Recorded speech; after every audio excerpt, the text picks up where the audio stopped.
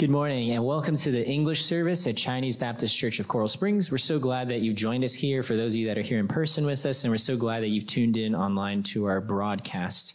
We just asked you to take a quick second to ready your heart for worship, so would you take some time and just pray?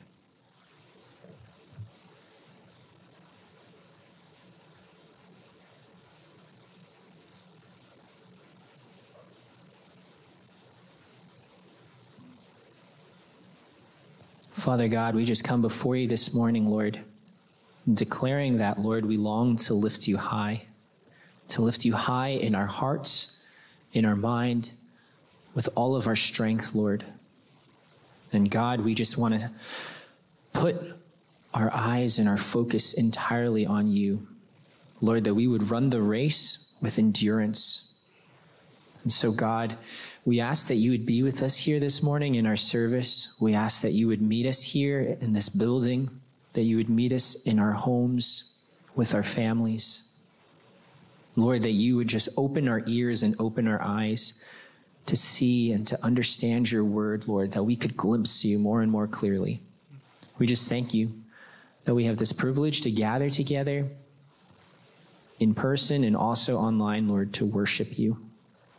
And so, Lord, we just ask that right now, that your spirit, that your presence would be here, that it would be here in our midst, Lord, because all of this is in vain if you're not here with us. And so, God, we humbly ask that you would be here in our midst this morning. We pray this in your precious and in your holy name. Amen. Would you stand with me this morning for the reading of God's word? Our call to worship comes from Isaiah chapter 12, verses 4b to 6.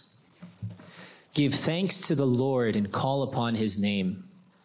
Make known his deeds among the peoples. Proclaim that his name is exalted.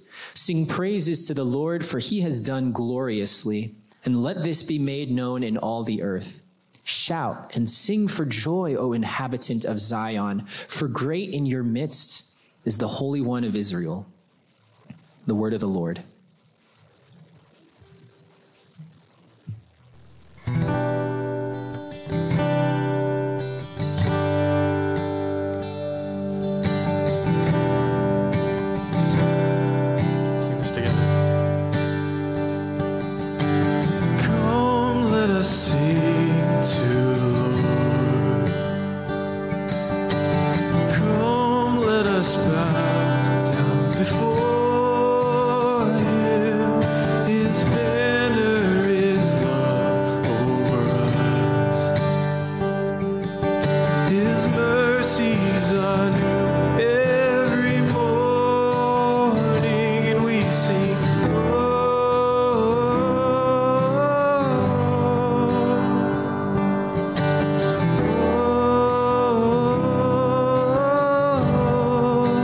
So we lift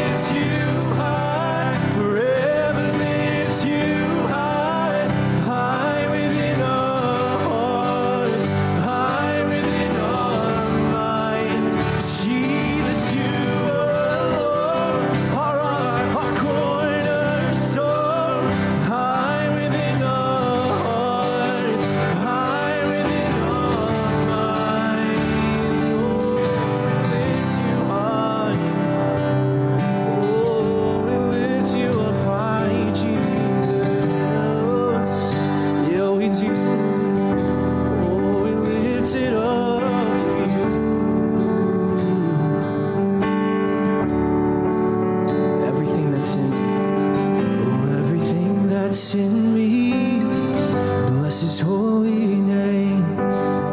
Oh, everything that's in me, bless his holy name.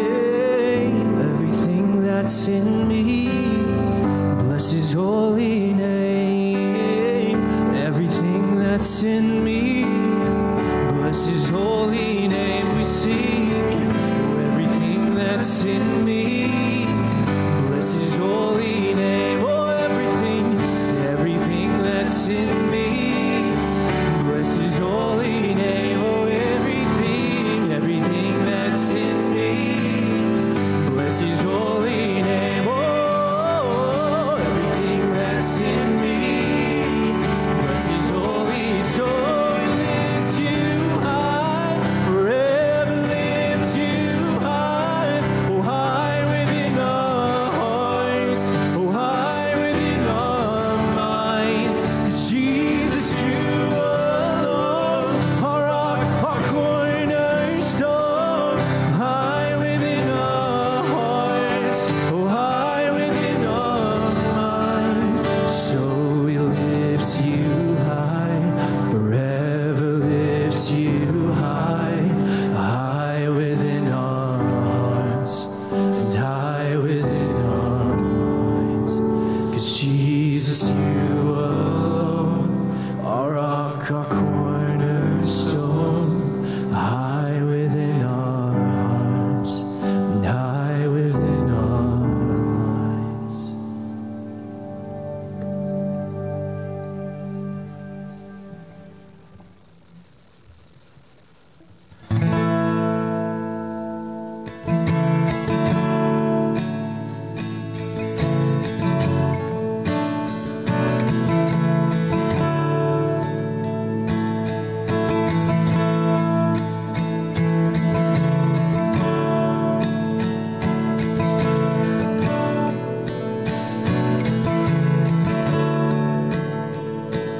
I hear the Savior say, "My strength indeed is small.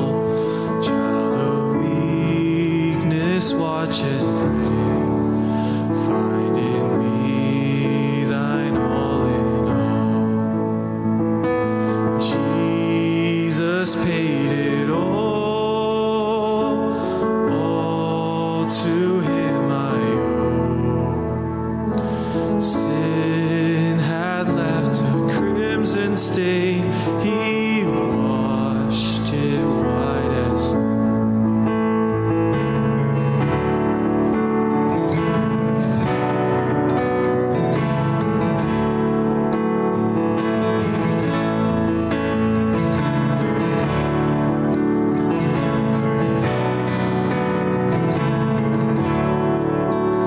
Lord, now indeed I find thy power and thine alone can change the leper's heart and melt the heart of stone. Jesus paid it all to him I owe. Sin had left a crimson stain, he washed it white as snow.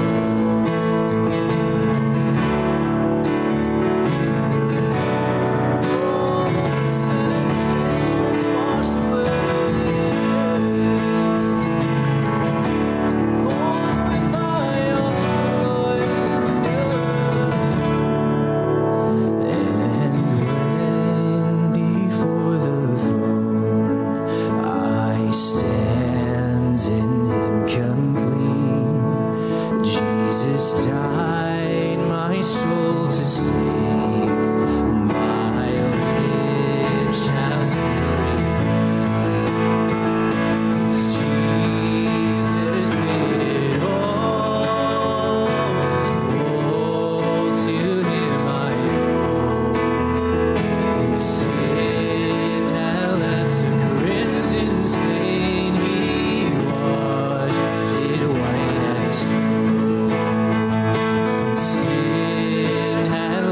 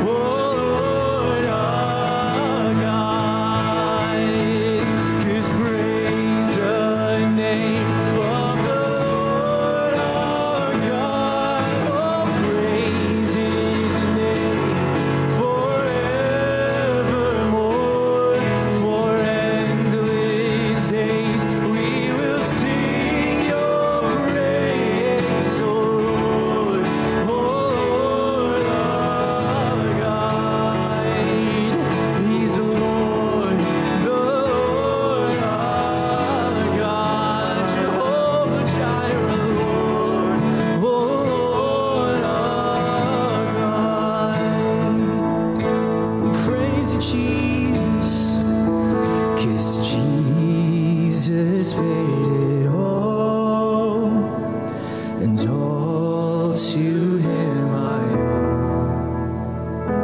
Sin had left a crimson stain, he washed it white as snow. It was only on that cross that you could do it for me, Jesus. It was only on that cross that you could save a wretch like me. Only by your blood, only through your mercy. Would you sing this with me? What can wash away my sin? And what can wash away my sin? And nothing but the blood of Jesus.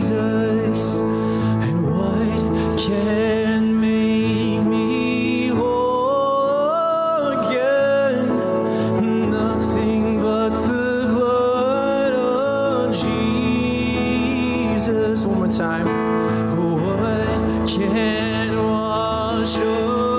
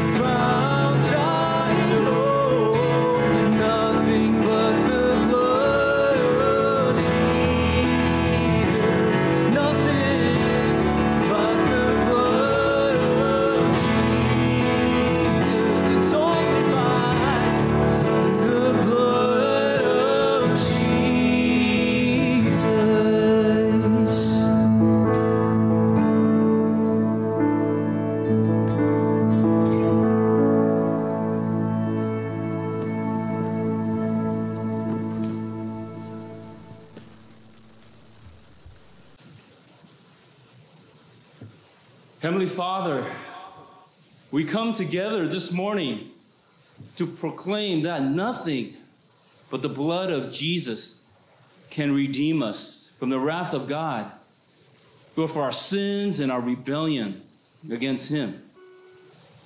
Lord, your word says, though our sins are like scarlet, they shall be white as snow, forgiven by the precious blood of Jesus that was shed for those who believe. Oh Lord, we praise Jesus. He is the one who paid the debt.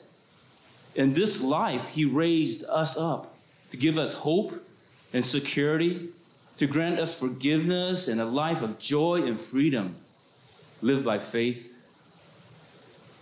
Lord, for indeed we have been delivered from the domain of darkness and transferred to the kingdom of Christ, where we have redemption and forgiveness of sin. We thank you, Lord, that we have been reconciled by Jesus' death and to be presented as holy and blameless and above reproach. So, Lord, Jesus paid it all. All to Him we owe our gratitude and affections. So, Lord, this morning, open our hearts and minds that we may hear your words, your truths, and find life and strength to sing for joy in the midst of uncertainty and discouragement. Lord, we thank you for the blessing of worshiping together, coming to you in prayer, acknowledging that you are our God. So to that end, we pray. Thank you for receiving our praise and prayers this morning. In Jesus' name, amen. You may be seated. If you have your Bibles with you, our morning's sermon is from the book of Colossians, chapter 1. I'm going to read from verses 24 through 28. Colossians 1, starting from verse 24. Now I rejoice in my sufferings for your sake. In my flesh, I'm filling up what is lacking in Christ's afflictions for the sake of his body, that is, the church, of which I became a minister according to the stewardship from God that was given to me for you, to make the word of God fully known, the mystery hidden for ages and generations, but now revealed to his saints. To them, God chose to make known how great among the Gentiles are the riches of the glory of this mystery, which is Christ in you, the hope of glory. Him we proclaim, warning everyone and teaching everyone with all wisdom, that we may present everyone mature in Christ. Well, we are thrilled this morning to welcome to our pulpit Dr. Donald Minshew. Dr. Minshew has been a guest in our pulpit before. He currently serves as the director of the Gulfstream Baptist Association. This is a branch of the Southern Baptist Convention, which oversees and supports the Baptist churches in Broward County. Dr. Minshew has been a pastor in Florida churches and also has planted churches, but he served for many years with the Southern Baptist International Missions Board, and for over 10 years has served as representative in Africa and many countries there. So what a thrill it is to invite Pastor Minshew to our pulpit. His sermon title this morning is The Church That Loves Jesus. Dr. Minshew.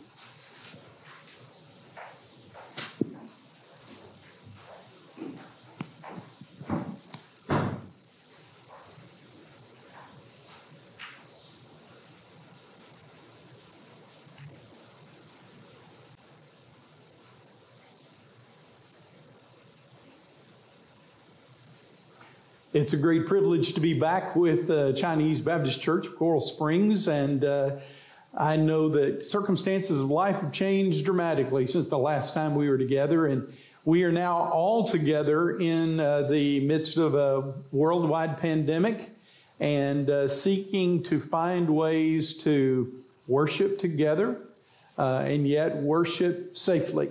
And so, again, privileged to be with you today. The Christian faith is a religion, but Christianity is not. Christianity is a movement that proceeds from Jesus the Christ. Fundamentally, the church is a love relationship with Jesus. He's demonstrated His love toward us in that while we were yet sinners, while we were yet His enemies, He died for us. Our response should be that we love Him in return. And He has characterized for us what this love should look like. In John chapter 14, verse 15, Jesus says, "If you love me, keep my commandments." Well, there's that question. Do you really love me? If you love me, then you're going to act in a particular way. For Jesus, love is not a fuzzy feeling. For Jesus, it is not passionate worship with singing and emotion. For Jesus, love is obedience to what He asks. So the question is, what is the ultimate expression of love? What is the ultimate expression of obedience to Christ on the part of a church? In other words, how can you be a church that truly loves Jesus?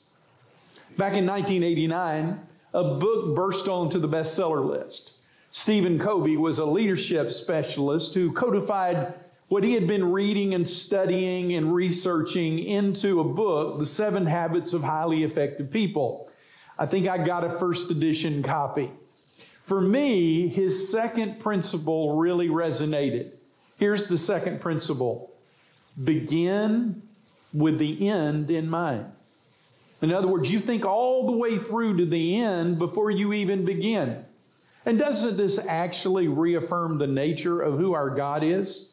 He tells us in Isaiah 46:10, "I declare the end from the beginning, and from long ago what is not yet done, saying, my plan will take place, and I will do all my will." In the King James, the writer of Hebrews says this about Jesus Himself.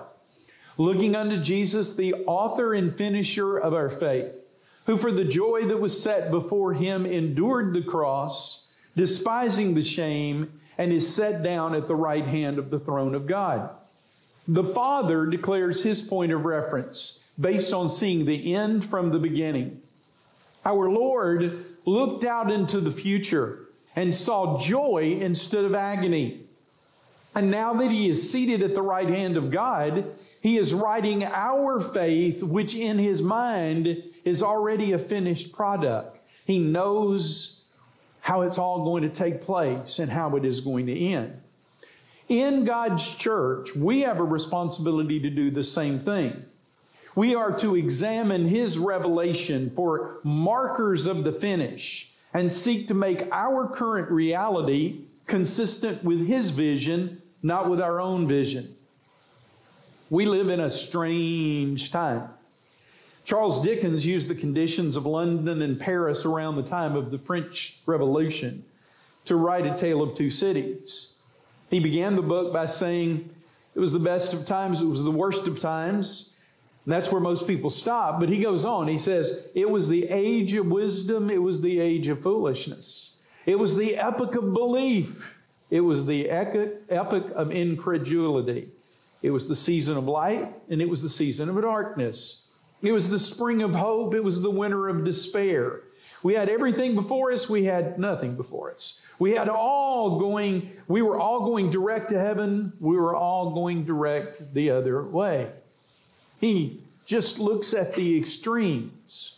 We live in a time in which much about the church has to do with the reactions of the world to life. The American church, particularly the evangelical expression of the church, is currently in the midst of being examined and being found wanting. The examination is being done by social pressure, based on the social mores, the changing mores of American society. The church is not weathering the storm very well. The reason? Internally, we have become frail. We have accepted as valuable things that are not as seen as valuable by God. We have emphasized matters of style over matters of substance. Success in the modern American church has been judged in terms of commerce rather than in the terms of revelation. We have given great credence to those who have numerical and financial success instead of those who have great wisdom and have demonstrated great sacrifice for Christ. We have devised mission statements and purpose statements and strategic plans for growth, all drawn from the world of business rather than drawing our reality from God's revelation. In a mad quest to be seen as relevant by modern generations, we've actually moved the church to a place of irrelevancy. And I have no doubt, if you think about it, that you realize that American culture finds us irrelevant. If you do not believe me, I'll give you an experiment to prove my point.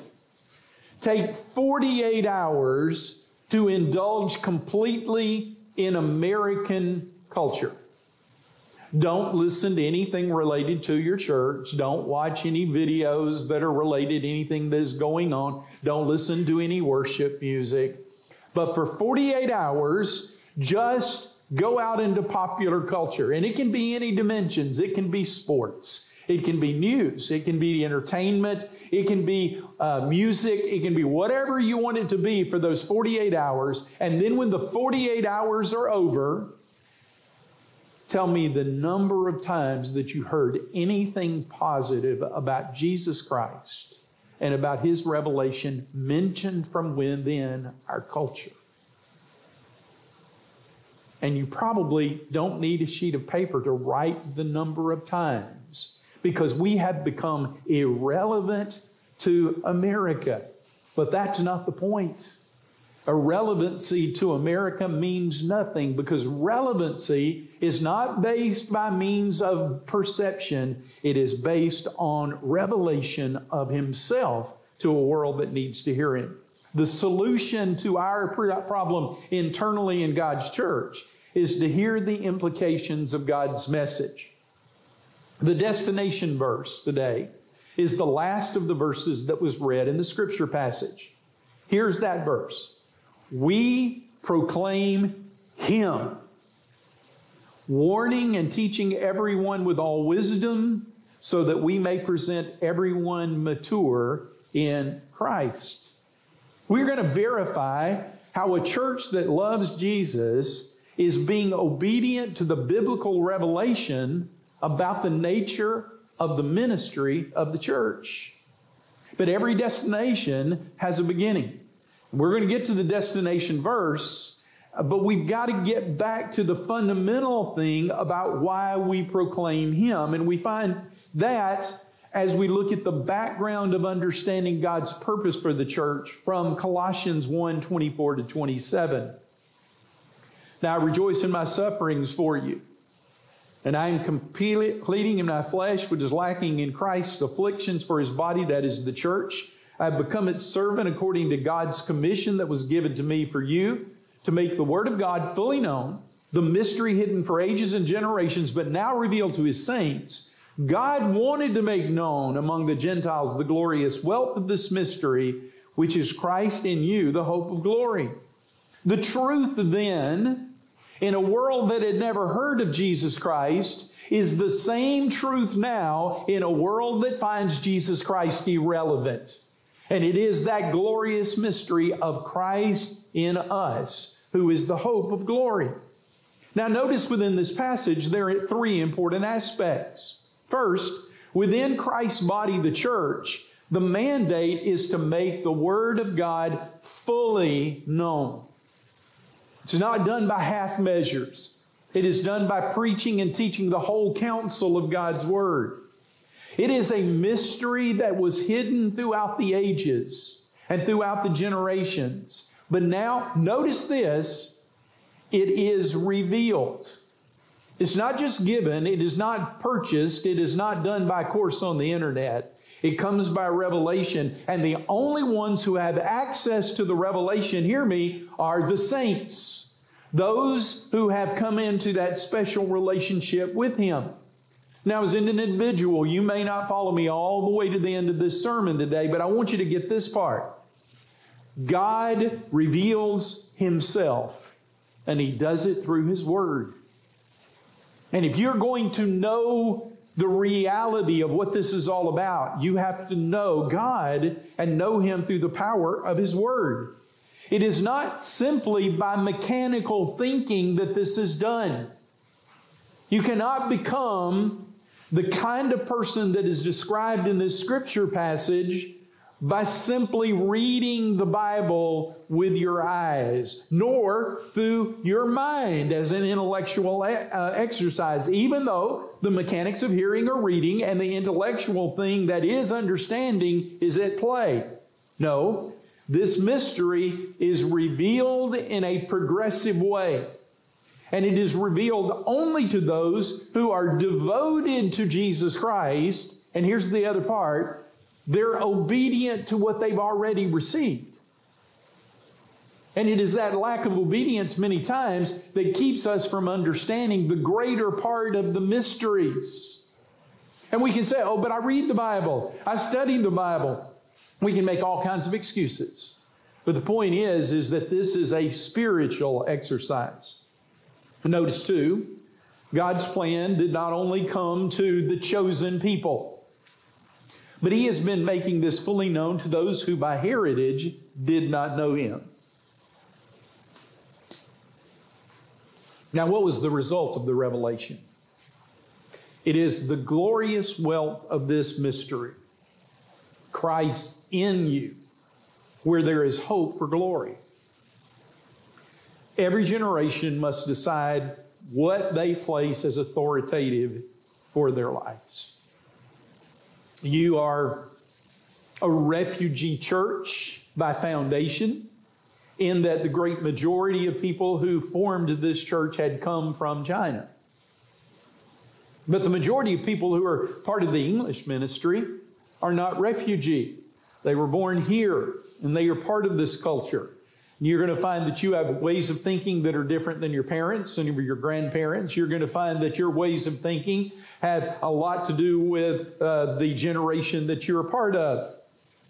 Paul affirms to the believers in Colossae that the glorious wealth of the mystery is Christ in them. And I want to say to you this. The church is fundamentally a place where Jesus Christ is acknowledged, hear me, as a living Lord, not a religious icon. Where Jesus is experienced in a real interior temple, so real that He is impossible to deny. We live in a generation where kids are coming up in church. They're hearing truth. They're going through the routine and the motions. But according to the latest statistics, only 4% of evangelical young people continue in the faith once they leave their parents' home. There has been a massive fail of this revelation of a, of a living Lord.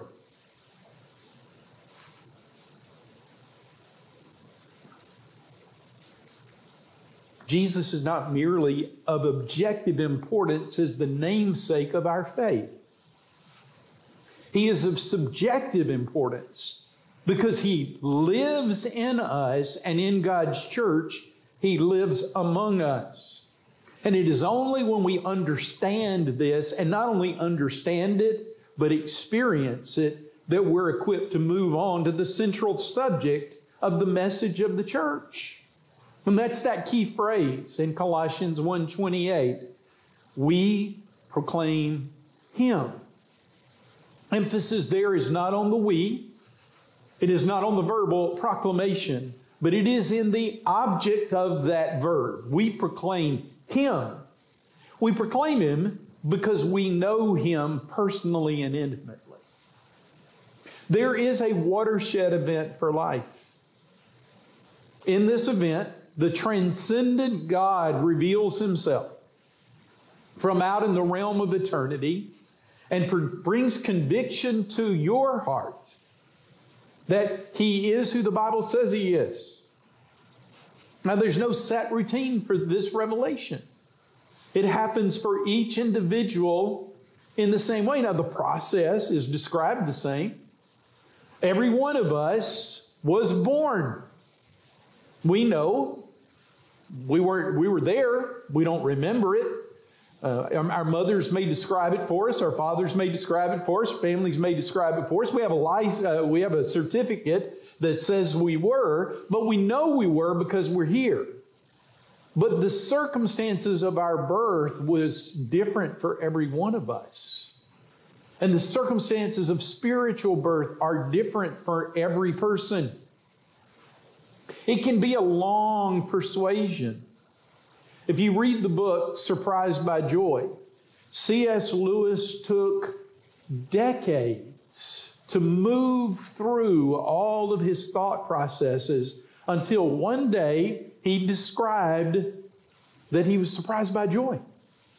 He woke up and he had embraced that truth, and it had revolutionized his life and revolutionized his life for the rest of his life. It can be a quick life-transforming event, like it was for Becket Cook. Becket Cook, 10 years ago, was locked into a gay lifestyle that he had been in virtually since puberty. And in a coffee shop in Los Angeles, he asked some young people about what their church thought about him, and they were honest with him. And he decided to go to their church, and he dropped by, and that Sunday, the Holy Spirit of God thundered from heaven and changed his life radically and completely. He'd never been in a sermon except that one time. But God chose to do that. The point is this: there is that moment when we know Him. When we know that we have passed from death into life, and that the entire reality of our life has moved from all the other things we once counted on to knowing Him as the center and circumference of our life. A true church, a church that loves Jesus, is made up of people who have had this personal, transcendent experience. And our message collectively is this: we proclaim Him. We proclaim the one that we know. Now, what is the continuing methodology of the church? That's wrapped up in this verse also. It says, warning and teaching everyone with all wisdom. We live in a day where positive reinforcement is the order of the day. It is the way we're supposed to do things, and it is not inconsistent with Christian faith. Still, there are things in life that must be taught by warning, not by experience. We warn our little ones about the danger of a hot stove, because if they do something related to a hot stove by experience, it generally is a life-altering situation. We warn them about not touching animals that they don't know. We warn them about crossing highways and the danger of vehicles. And in the faith, my brothers and sisters, there are many reasons for warnings for those who are new in faith and those who are old in faith as well. Because listen to me, we have an active enemy. 1 Peter chapter 5, verse 8 says, be sober-minded, be alert. Your adversary, the devil, is prowling around like a roaring lion, looking for anyone he can devour. I don't know whether you've ever experienced a roaring lion. I've experienced them, but I've experienced one of their brothers more. There's this little bitty wild cat in Africa, and it prowls around villages. And I'd gone out to show the Jesus film to a village late one night and pitched a tent to sleep in and get up the next morning and head back in. And so I'm in my tent, and it's about 3 a.m. when suddenly just beside my tent, one of those small cats growls. I came straight up. Never heard anything in my life like that. Don't want to hear it again. We have an enemy who prowls around, who is roaring. And I want you to understand about this, about that lion. He devours the careless. He devours the careless. There is a great scandal in God's church right now. One of the stalwarts of the Christian faith over the last 30 years has been found to have been involved in sexual sin for at least the last few years of his ministry. His name is Ravi Zacharias. The Ravi Zacharias ministry is right now running for cover, having to admit that he was indeed involved in these things and not knowing what to tell people. The reactions all over Christendom are everything from we have to pull his books off the shelves to what about my salvation? I received Jesus from his preaching. Well, listen to me. This is less scandal than it is spiritual reality. It does not matter who you are. It does not matter how long you've been at it. It doesn't matter how much truth you know or how much truth you have proclaimed. It doesn't matter where you think you are spiritually or where you actually have arrived. There is an enemy, and his constant prowl is to take you down. And you need to be prepared within the midst of that to look to the author and finisher of your faith. You see, I just gave you a warning. That's the kind of warning that we need within our process. But central to it is more than just warning. It's teaching. This is a specific word that is used many times in the New Testament that communicates the systematic conveyance of the truth of the New Testament faith. We have to help people build point upon point, precept upon precept, truth upon truth, and realize when they're not really getting it, where all they are doing is parroting with their mouth, they are not living out something that they have been able to internalize. You see, it is not simply done by human mechanics. No spiritual leader can ever stand before God and say, well, I taught them, as if giving a course is enough. We have to be in constant monitoring to make sure that spiritual dynamic things are taking place with those who are part of our church. In Ephesians 1, beginning in verse 17, it says this, I pray that the God of our Lord Jesus Christ, the glorious Father, would give you the spirit of wisdom and revelation and the knowledge of Him. I pray that the eyes of your heart may be enlightened so that you may know what is the hope of His calling, what is the wealth of His glorious inheritance in the saints. The key there is, I pray that the eyes of your heart may be enlightened. In God's church, we warn and we teach with all wisdom, praying that the spiritual exercise would be joined by the Holy Spirit, enlightening the hearts of those who are part of the church. Now, in other messages, when I come back to see you, we're going to talk more about this process, but still, the point is that the church matches its labor to the direction of the Lord of the church. We warn and we teach with all wisdom, because the church has to have a destination. The destination of the church, again, we're speaking of a church that loves Jesus, is that it puts Him and His glory above all else and loves Him more than everything else. It says that we may present everyone mature in Christ. Often ministry these days has settled for the maximum number of attenders as a mark of success. Or we've salved our conscience by offering a few discipleship courses, saying that we're really serious about the things of the gospel.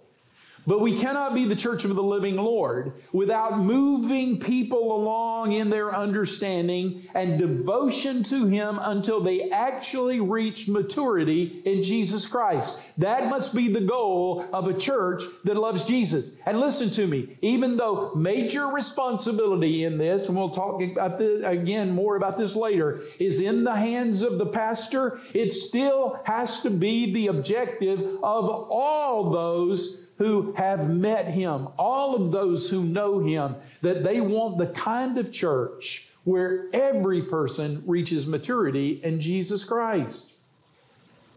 Mature believers are those who have come to understand so much of spiritual truth and reality that they stand openly and actively at the intersection between God and men.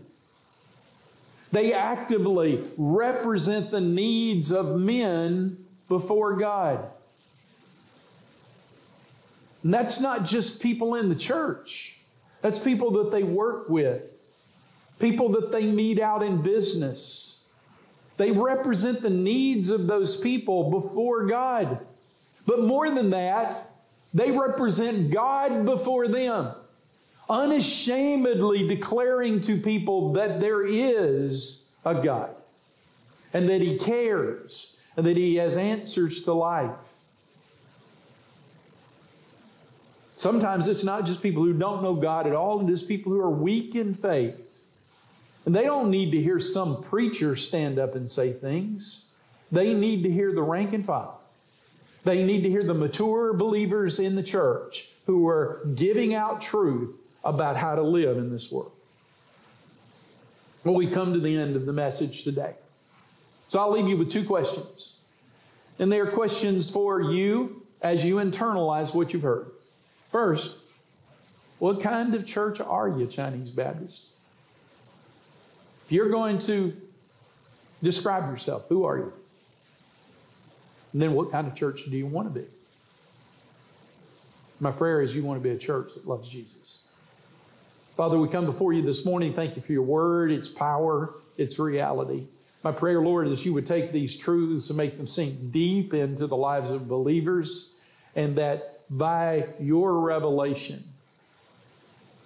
your word being made fully known, this would be a church that demonstrates its love for you by being a church that leads people to walk with you in maturity. In Jesus' name, amen.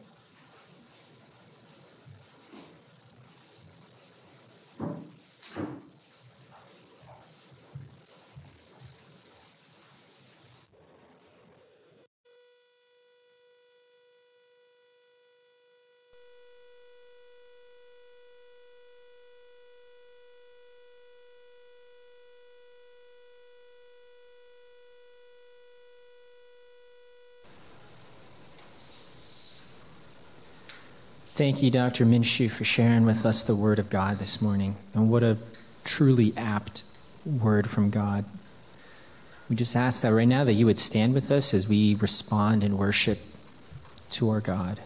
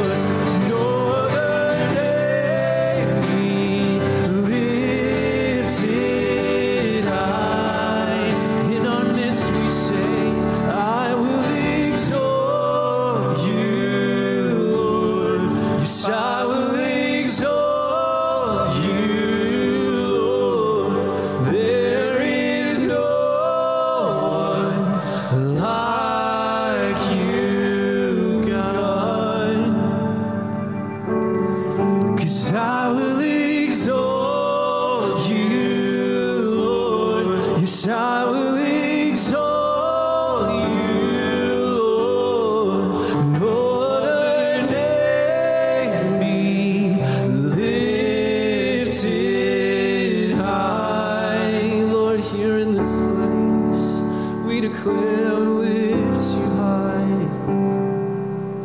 'Cause joy lifts you high, forever lifts you high.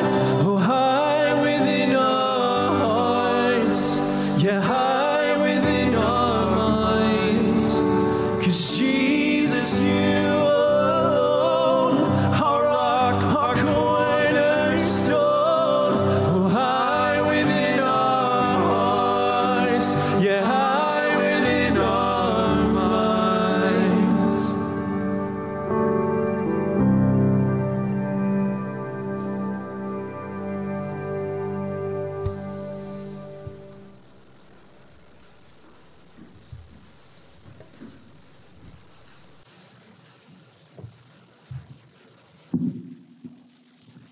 You may be seated. Well, we're so glad you have joined us this morning to worship together. Thank you, praise team. And I just want to highlight a few items for us this morning. The first is what a joy it is to see some new faces today physically. And you know, it's been for some, I think it's been about 10 months since we've actually physically come together. So the first thing we do is do the elbow bump. For us, that means a hug. And if you want to do a bear hug, that's two elbow bumps, all right? So what a joy it is. And I know we've seen some of the younger folks here as well, and I think they probably grew a couple of inches since the last time we saw them. So the first item, I want to just remind everyone the church is open, and I want to encourage you to go online to the CBCCS.org webpage to get a link to sign up for church service. All right, there's still room. I know we've kind of made some guidelines to limit to about 10 families, 25 people as a whole, just to watch and protect and be careful about our initial opening. So go online, all right, sign up, and we would love to see you and love to worship with you physically. For those who are online, we are so glad you're able to join us online as well. So continue that, and we love to continue our fellowship with you in that manner. The second item is the Young Adults Fellowship, the YAF and the Agape are meeting on Friday nights. All right, Ms. Heather wants me to highlight that they are starting a new series focusing on becoming disciple makers. So young adults, Agape, and those of you who would like to join that fellowship Friday night, all right, they would love to see you and have you be part of their fellowship. The third and last item I want to highlight is that the church council last Sunday approved the English Pastor Search Committee. And as we alluded to several Sundays ago, we are starting a search for a new English pastor. That committee is made up of Deacon Tony, Deacon Samuel, and myself, along with, we're thrilled to have a couple of the English members. The first is Brian New. So we're thrilled to have him. Brian has been involved both in the young adults, in the young couples, and as you know, in the music ministry. So we're thrilled to have his input and for you to provide input to him as we serve together. And the second person is Karen OEI. And she has served, she's involved in LSEF. She has served in the youth ministry and also currently in the children ministry. So what a thrill it is for us now to get together and as we move ahead to do this work of a pastoral search. So a few things I encourage you to do now. What can you do as we transition in this period? And one is to pray. Continue to pray for the process of our search, that God would be honored through this. Pray for wisdom and discernment. Pray individually, personally. Pray in small groups. Pray in your fellowship that God would truly lead our church in the English ministry in the direction that he desires. And thank you for God's word this morning. What an apt reminder. We want a church that grows to be a mature church. And the second thing I want to remind all of us that stay connected. Stay connected to your fellowship group. None of us can do this alone. It is such a hard and difficult task as we navigate the changes in this world, so much uncertainty and chaos, but we need one another. So stay connected with your fellowship groups, whether it's the young adults, young couples, LSEF, or you have your prayer groups, accountability groups. Stay connected, and we would encourage all of you to be part of some small group. And the third item is gather your thoughts, all right, and pray and write down your thoughts about the English ministry and the pastor. And we will, stay tuned, we will have a chance to meet with all of you to gather your thoughts and get input. So we're really excited. We're officially meeting this evening as the search committee. We're getting together church profile and looking at a list of the seminaries and job boards. All right, so stay tuned, and thank you so much that we're in this together. Lord bless your Sunday today. 走在前线的宣教士，在各个工厂里给予当地人生命的陪伴，以及最直接的人道关怀。有些当起教师，有些帮忙开垦农地，提供生活或技能转移，有些给予心灵辅导。无论他们在世界的哪个角落，说着哪一国的语言，他们都携带同一个使命，就是期望人们认识并相信主耶稣，认识真理。一般有差传负担的牧者同工，齐心合意为华人教会前方的差传路向上帝祷告，决定组成差会。1995年4月25日，得到美国加州政府的批准，成立非牟利机构华人福音普世差传会，华传因而诞生。1995年开创期的华传在黄存旺牧师家里开始做办公室，后来于2000年迁至圣布努诺 San Bruno 成立华传总部。鉴于工厂和需要增多，华传接续在全球各地建立起各地办事处，集结成网，更有效地招募与培训宣教士，推展事工。25年来，华传在全世界开拓了将近30个工厂，至今先后有5位国际总主任：郑果牧师、黄存旺牧师、林安国牧师、于俊全牧师、冯永良牧师。他们在不同的时间站定岗位，尽忠职守，如领头羊一般，带领前后方的宣教士，共同回应大使命。华传回应世界福音的呼声及需求，计划与方针必须更加积极主动。2018年，华传在泰国清迈购买25600平方米的土地，兴建泰国宣教中心，借此福音中心进行社区关怀服务、宣教训练、营会及宣教士的关怀。在世界的另一端，华传在非洲明珠的首都坎帕拉开始建造华传宣教中心基地。我们期望乌干达的宣教中心提供训练装备、住宿、餐饮和事工参与的多元平台，从而达到装备个人、服侍社群、成全教会的多赢目标。华传走过1/4世纪，但世界的呼声及福音的需要使我们不敢松懈，停下脚步。未来，我们继续期许一个华人与万民同得福的愿景。我们要兴起下一代，推动英语和西班牙语的宣教事工。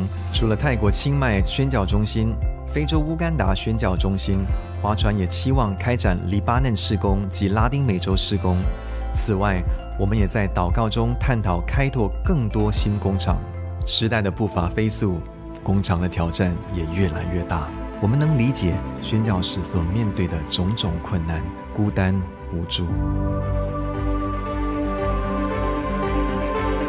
所以，华传想投资在宣教士关顾，同时准备和全球不同的机构和种族携手合作。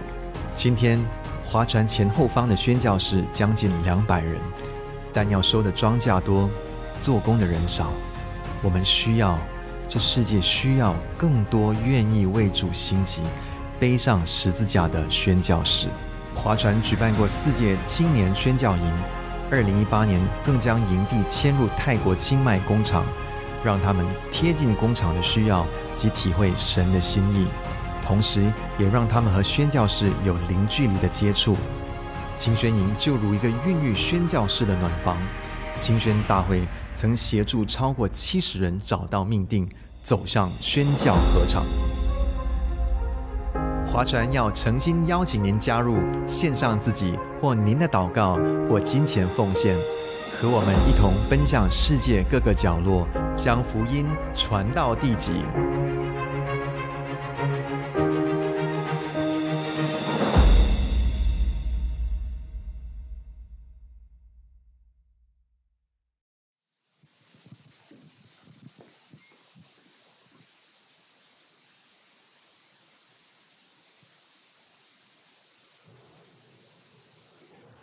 Father, we come before you today and we say with great faith and great confidence that we do not live in uncertain times. We live in certain times that are controlled by you. And Lord, we should find humorous that in this fallen world you've allowed one little virus to throw every system that man has into disarray and disorder. And that our security on this day does not rest in the fact that there are multiple vaccines that are finally being found.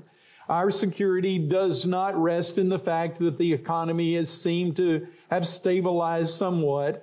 Our security is not in anything from an earthly perspective. It is the fact that you are the one that we look to. And we have confidence, Lord, that you're going to bring this about to honor and glorify the Lord Jesus Christ. We pray that we would be watching to see your hand. We would be watching to understand your devices. And that God, in these uncertain terms as far as the world is concerned, you would allow us to walk with certainty, with love, and with joy. And that we might, as a result, share the one that we talked about today, that we might proclaim Him. For we pray in the Lord's name, the Lord Jesus. Amen. 'Cause I will